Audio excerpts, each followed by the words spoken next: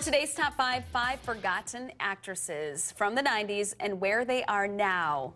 In the 90s, Neve Campbell rose to a modest level of fame because of her role in Party of Five. I remember her, yeah. Okay, you watched the show? Mm-hmm. She also starred in the Scream series and Wild Things. Campbell currently has 2 films in various states of production, so she's still trying to, maintain that acting career. Sarah Michelle Gellar is best known for her role as Buffy in the hit series Buffy the Vampire Slayer. We know Christine likes that show.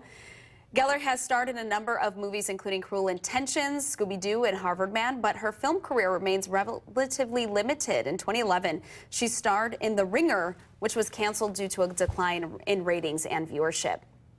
Tiffany Thiessen, better known as Kelly Kapowski. She was in Saved by the Bell and Beverly Hills 90210. Thiessen went on to appear in Two Guys and a Girl. Now, Thiessen hasn't had an especially active career since Beverly Hills 90210 ended. However, she starred in the USA Network crime series White Collar.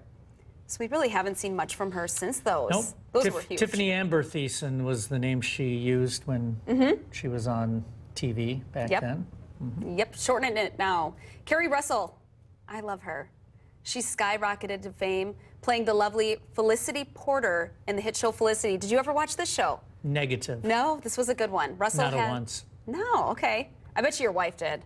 This seems like a show she would like. Russell has since appeared in a number of movies, including Mission Impossible 3, Waitress, and Extraordinary Measures more recently.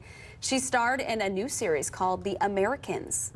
And Heather Locklear is best known for her role as Amanda Woodward and an advertising executive on Melrose Place, who was always up to no good. She also had a role in Spin City and Boston Legal. These days, Locklear may be better known for her personal struggles, which included DUI and hospitalization and 2 trips to rehab.